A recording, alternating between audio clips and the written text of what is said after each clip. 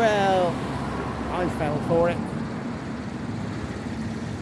I'm out this morning looking for the remains, if there are any, the ruins of the old castle here in Vinnitsya in Ukraine. From a distance, can you imagine? You know, it had been you and bleary-eyed in the morning, stumble out of bed, walking around looking for castle ruins, and off in the distance, through the trees, yeah, it turns out to be a modern mock-up, just a fancy looking restaurant. Easy mistake to make. So the search for the castle goes on. But I got an idea where it is, ish, I think. Okay, the first attempt didn't work out well. Here we are, I've come down the hill from the hotel. I've reached the River Boo, one of its many bridges. And as I walk across, I see this big flagpole with the Ukrainian flag, something I've been able to see from my balcony and window in the hotel actually. I didn't realise it was across the river. Oh, hello. I was going to say right on cue, but not really, because I wasn't talking about the possibility of riverboat cruises, but I'll take it anyway. There we are. That could be the very same boat we saw a jetty for the other day in the previous video. Is it 2 or 3 videos ago? What we've got here is it's just as well that somebody kindly has put this thing up. Piece of perspex with an impression of what the castle used to look like. And I suppose if you can really use your imagination, you could picture it right there up on the top of Castle Hill. Zamkova Gora. I've not seen it done this way before, but actually I do very much appreciate it. Thank you very much, Vinnitsya, for doing this, because it's a whole lot better than just looking at a blank bald hill, trying to imagine, okay, well, if there's a name Castle Hill but no castle, you've got to accept there was a castle here, but what did it look like? Oh, we know there was a little church inside, and it appears from this as though there were 5 towers. It beats an Armenian restaurant, doesn't it? Unless, of course, you're extremely hungry, in which case the Armenian restaurant wins hands down. Welcome to the walkie-talkie nonsense traveller. No, wait a minute. Welcome to the walkie-talkie traveller channel. That's it. I'll get the hang of it in the end. Little bit of a hillock to climb up there.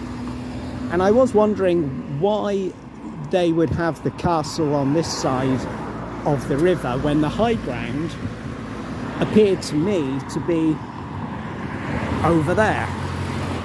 The advantage is also, I guess, you're that much closer to the water, whereas to get a bit of high ground on that side of the river, it's quite a steep climb, you know. I can't say I'm looking forward to that. On the other hand, I don't need to go back exactly the same way, do I? And I don't think I will, because I think just naturally my walk today is going to take me to a very probably unobvious place. I haven't planned anything other than let's have a look, see if we can find these castle ruins, if there are any. And also on this side of the river, or close to the castle, as you might expect, as I mentioned the other day, the Stary Misto, the old town, was located originally on this side of the river as well. And while there's precious little or nothing of that left either,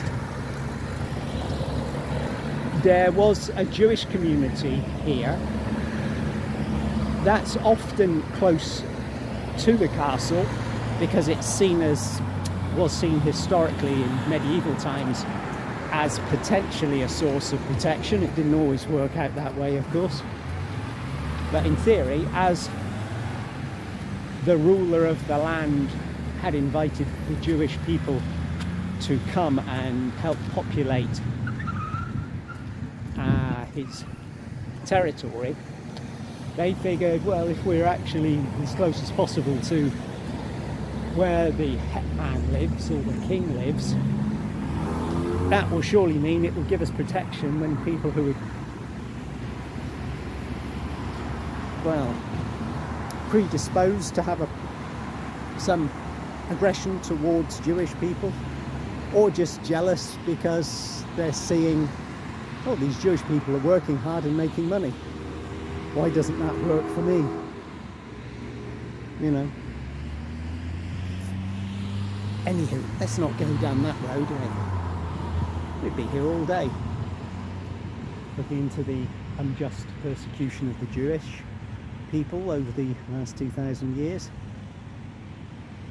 Italians, they got so much to answer for. Right, shall we climb to the top of the hill, see if there's anything there? Could be that there's one of those scale models up here, you know, often cast in metal, sitting on top of a sort of table, bench, worktop, mini podium thing, and then you can see the scale model and think to yourself, oh yeah, right. Oh, this is a new one. What have we got here? No black Labradors gallivanting. I'm going to interpret that as no black Labradors gallivanting, specifically. So leave your black Labrador at home if you've got one and you're thinking of coming to this site. Ooh. It's a long way up. Boy, you really do have to completely use your imagination, remembering back to what we saw as we were crossing the bridge. There's nothing else here to give us an insight.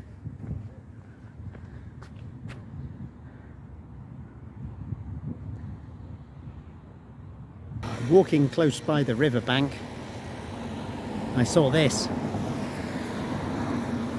I thought, oh, the leaves, again from a distance with my eyesight, is this a hidden stash of cannabis plants? And then I saw the berries. And I thought, hello, I've got this all wrong. It's blackberries. And the closer I got, the more interested I got and thought, ooh, I'm going to have a feast tonight, blackberries. Only to find its little kind of black currant type things. So I won't be picking any. I won't be sampling the fruit. Sometimes fruit is forbidden for a very good reason. I'll probably poison myself if I did sample this stuff, however tempting it may look. Ah well. I've had breakfast, I can't complain, I'm not hungry, just being greedy. And woohoo, what have we got here? Somebody's invested a bit of cash in a big collection of brown and black giant size wooden shoe boxes that they've stacked together to create who knows what. Looks as though it's not ready yet, whatever they're going to turn it into. Riverside Hotel, maybe.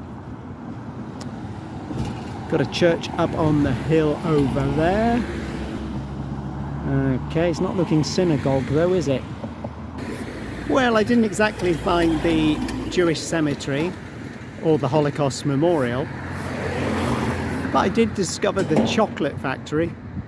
It's not Willy Wonka's, it's Roshen's. And to mark the fact that I've eaten so much Roshen chocolate, and I was in the Roshen shop the other day, I might as well take a little selfie with the Roshen fabric. It always looks so simple on a map, doesn't it? I walked through the kind of like country lanes, old cottages, sloping hills, broken pavements where there are any pavements at all, and there are, among all of that, a lot of new builds. People who put up lots of protective, this is my territory, metal fences, and I think one's actually cut off a path, but they've put their new houses up there and it doesn't look as it does on the map. Am I just making excuses because I can't read a simple map? Well, I don't think so, because I actually asked a couple of locals, and I asked a couple of policemen who were at a stationary police car. They struggled to help me as well. But they managed to pinpoint what I was looking for on the map, and basically just to tell me the easiest way is to go kind of continue on the circular route you find yourself on, and going anti-clockwise, go down here, go past the school, turn left at the crossing. There's the Roshen chocolate factory, which is where I just was, of course. Go left, and I'm going to be going back to almost exactly the point where I turned off the main road and walked away from the river. Pavlivya Street, I think it was called. Let's see, shall we? Oh, there's a nice little old well here. Crank it up. Who needs piped water when you've got your own well? Yes, talk about life is a circle without a beginning. Nobody knows where that circle ends. Well, yeah, I've been walking around in circles, and I just hope when this circle ends, I will have reached the right turn-off point.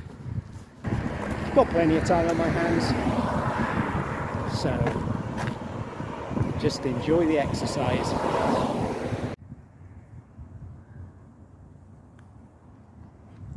I don't like having to concede defeat, but sometimes you just have to. And a case in point is here in Vinnitsya. According to Google Maps, up there, a little bit distant from the church, there is a plot of land, and in theory it houses a Jewish Holocaust memorial. Here's the problem. In theory, on Google Maps, there are pathways you can take to get there. Each one I have tried has come up against a tall metal fence, or basically the beginning of somebody's garden and house, or the back of a religious site such as that big church up there. With a lot of recent development, I don't know if this means that inadvertently access to the memorial site has been blocked off, so people can't get to it. Also can't get to the Jewish cemetery either. It will have to remain a mystery. But if you happen to know the answer, let me know in the comments. I might be returning to Vinnitsya for a third time in my life, and then that would certainly give me one reason to come back, wouldn't it? see something I didn't manage to see the first time or the second time. Oh, and from this angle we can see the church where we were the other day, that beautiful pale blue and white church and dark blue on the domes. And that pleasure cruiser is at its station as well. Looks as though it may be just about to set off.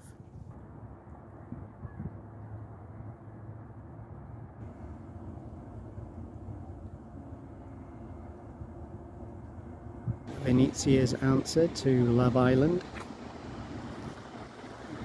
And there we have the Roshen fountain, spouting water.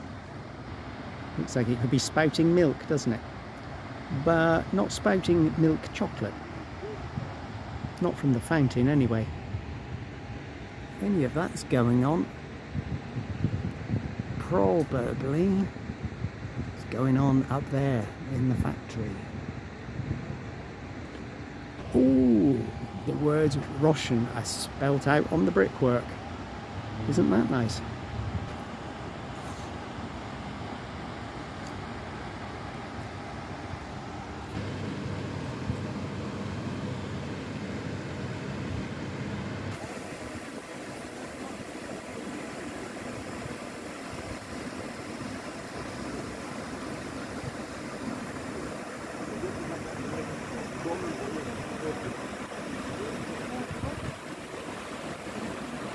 And if you're in need of some touristic information, I found a touristically service teapot. Can he say teapot? I did. A teapot. Found in his. Nothing's brewing. Tourist information office closed. It's a Saturday. Why on earth would they be open? Madness. Wouldn't it be madness? After all, tourists won't be showing up on a Saturday. Yeah. I guess they didn't think it through.